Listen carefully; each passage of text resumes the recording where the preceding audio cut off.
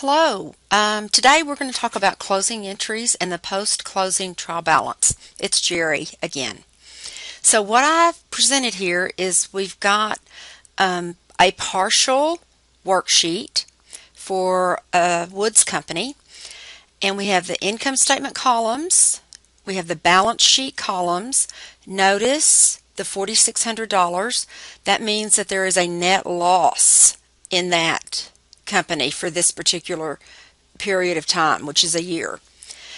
And then I have posted the closing entries onto the worksheet and prepared a sample post-closing trial balance just to make sure everything's going to work as it should. So for right now, ignore the closing entries and the post-closing trial balance, okay?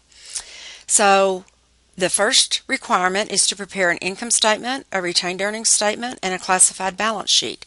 So if you still need some refresher, you could go through here and take each account. So cash is an asset on the balance sheet, and it has a normal debit balance. And then you can go down and you can do accumulated depreciation. Might give you some grief. It shows up in the assets on the balance sheet, but it has a normal credit balance, and that's how we reduce the asset equipment. Accounts payable is an asset on the, let's try that one again, why don't we? Accounts payable is a liability on the balance sheet, and it has a normal credit balance. Common stock and retained earnings and the dividends will all be stockholders' equity items on the balance sheet, and the stock and the retained earnings have credit normal balances, whereas the dividends, stockholders' equity balance sheet, but it has a debit balance because it ends up in reducing the retained earnings. Okay, revenue is revenue on the income statement, and it has a normal credit balance, and all of the expenses will show up as expenses on the income statement with normal debit balances. So if you need that refresh, go ahead and do that for every account on the worksheet, and then you're not going to make mistakes, hopefully. So the items that go on the balance sheet are typically listed first on the worksheet. So it goes in financial statement order to a certain extent, but not totally. Okay, so the next thing we need to do is go and take our income statement accounts and put them over on an income statement. So notice that our check figure is $4,600 net loss. So let's go to the financial statements and see what they look like. The very first one we prepare is the income statement. Remember that it is for a period of time.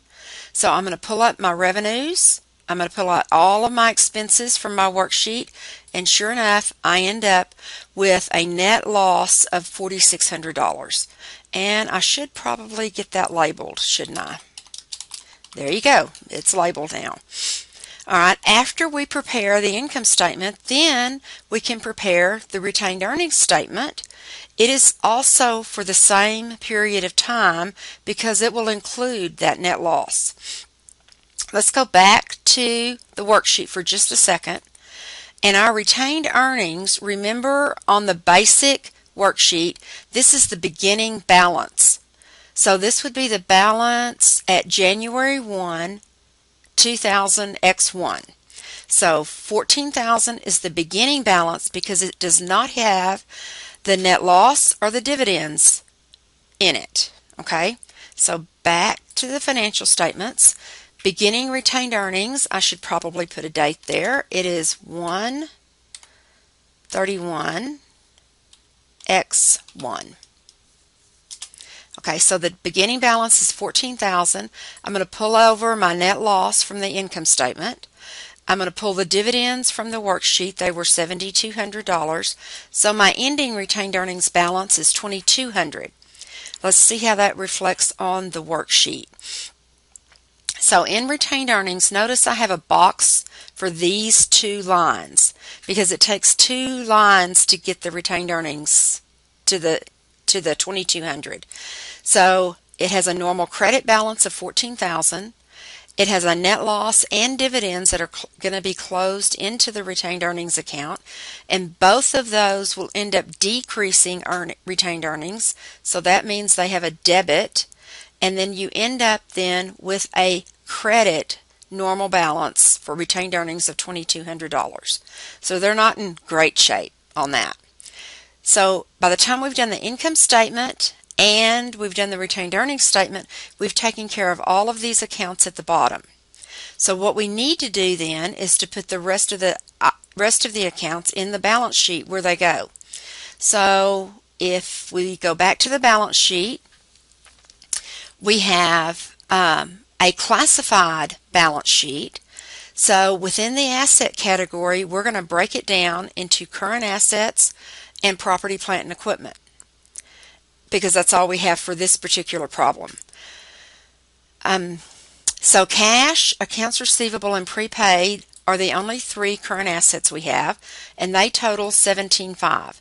Notice a dollar sign at the beginning of the column, an underline at the end of the column, and then we've labeled the total current assets, and it's the start of another column, so it has a dollar sign. Property, plant, and equipment, the financial statement presentation is very important for that.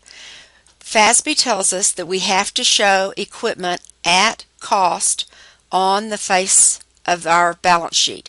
So I'm going to show equipment at cost of $28,000, and I'm going to subtract the balance that's in the accumulated depreciation account, because that shows that we have used that equipment to make money. The difference is $19,400, and that is the net book value of the equipment, and it is combined with the total current assets to come up with total assets of $36,900. So that's our check figure, okay? Because total assets must equal total liabilities and equity of $36,900. So we go back to the worksheet, pick up two liabilities, and the total liabilities are $14,700, and actually that one needs a dollar sign as well, and not the zeros. Okay, so we have $14,700 for total liabilities. Our equity consists of the common stock and the new retained earnings balance, because this number needs to be the retained earnings for this date, the end of the year. And if you notice on our statement, that's exactly what it is. So retained earnings is $2,200, which makes total equity $22,200, combined with total liabilities. We'll go back to our check figure of $36,900, which is exactly what we want. Okay, so the purpose of this one is closing entries. So after we have done our financial statements, then we can do our closing entries. So back to the worksheet. Our closing entries will close out our temporary accounts, which are the dividends account, the revenue account, and all of the expense accounts. So we have 4 closing entries to do. The first closing entry, okay, and they're always dated. The date for every closing entry is the last day of whatever period of time that you're closing. In this case, it's a year, so it's December 31. So we're going to close our revenues first. Remember, revenues have a normal credit balance, and the objective is to get a 0 in the revenue account. So I will debit the revenue, and I will credit a new account called Income Summary. The Income Summary account is simply a holding account, if you will, for the revenues and expenses, so that they can be closed in one number as the net income or net loss into retained earnings. So I'm going to show the posting for this. We have our service revenue T account, and it has a credit balance of $44,000, and then I am posting my debit for my closing entry, and so now the revenue account has a 0 balance, which is exactly what I want, and I'm going to go ahead and paint it yellow so I know that I've taken care of it.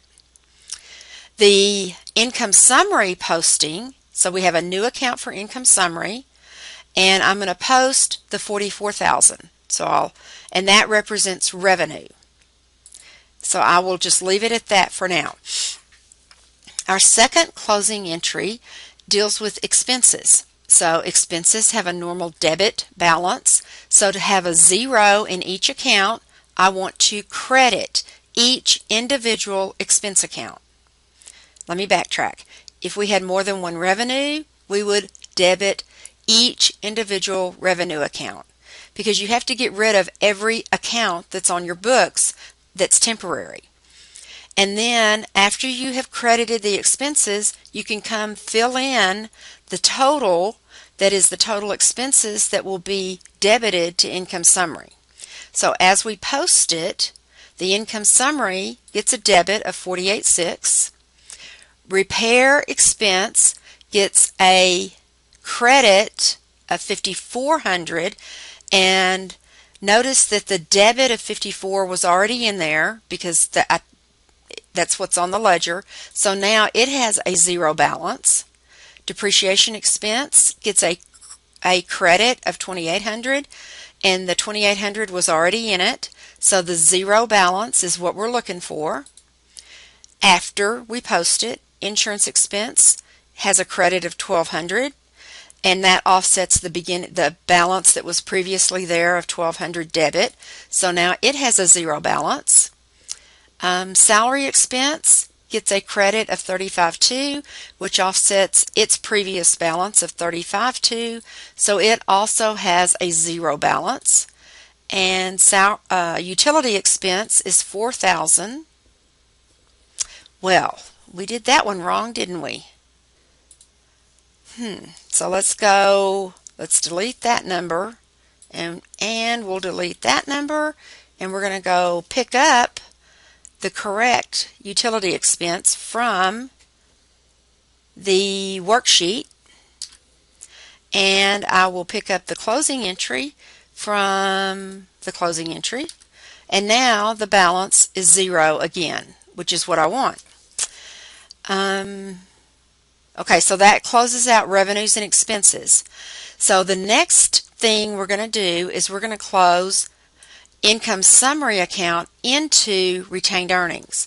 So the balance, if you take revenues of $44,000 minus your expenses of $48,600, that gives you a balance of $4,600. Excuse me, the balance, let's work on this again. The balance is right here, and it is plus the 44 minus the 48. So it has,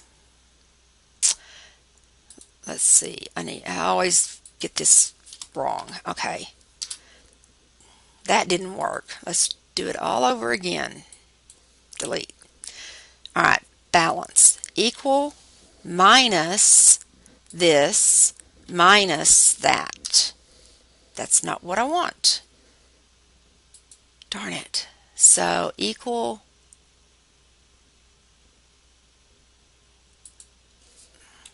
that's a plus. Let's see what that does. Alright, I need them just opposite. That one needs to be the minus. This one needs to be the plus. There we go. And now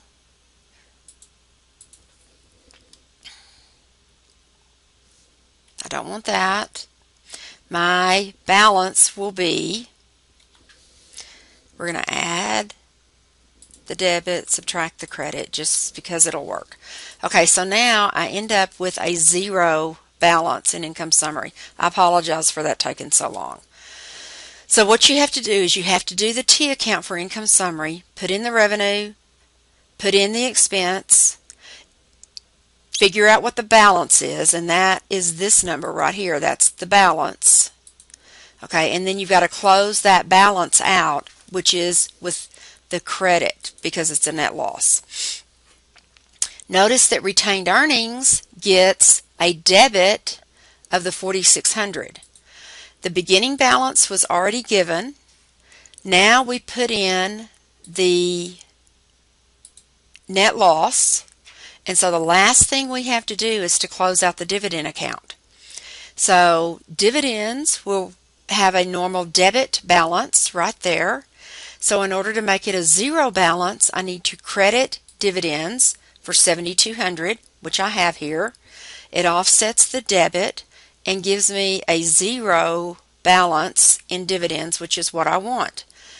So if I credit the dividends to get rid of it, that means I will reduce the retained earnings, which makes sense because that's what we do on our financial statement for retained earnings. So I'm going to debit my dividends of $7,200. I combine the loss and the dividends with the beginning balance of $14,000, and that gives me an ending balance of $2,200, which matches what I did on my financial statement for retained earnings. That's what's on the balance sheet for retained earnings, and that is what is on my post-closing trial balance for retained earnings. Okay, so that takes care of the closing entries. To summarize, I have a zero in income summary, revenue accounts, all of my expense accounts, and my dividends account. The retained earnings account does not have a zero balance because it's a permanent account, and that is the account that we close out our net income or net loss for the year and any dividends that we paid that year. So this one is totally updated. So the last thing we need to do is a post-closing trial balance.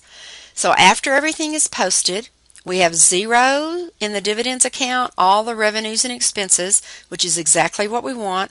So the only accounts we have left are balance sheet accounts, and that is what should show up on our post-closing trial balance. The post-closing trial balance also has a date of as of a particular day and time. And I go back to my same reasoning. It's got the cash account on it. Cash, that's the balance for that day and possibly that day only. So any statement that has cash on it has an as of date. So it would be the post-closing trial balance, the adjusted trial balance, the regular trial balance, and your balance sheet. Okay, so I think I got them all there. And notice we have only balance sheet accounts, no dividends, no revenues, no expenses, and we're good to go. Okay, I hope that was helpful to you, and I'll come back in the next one. Next video will have some explanation of the classified balance sheet on it.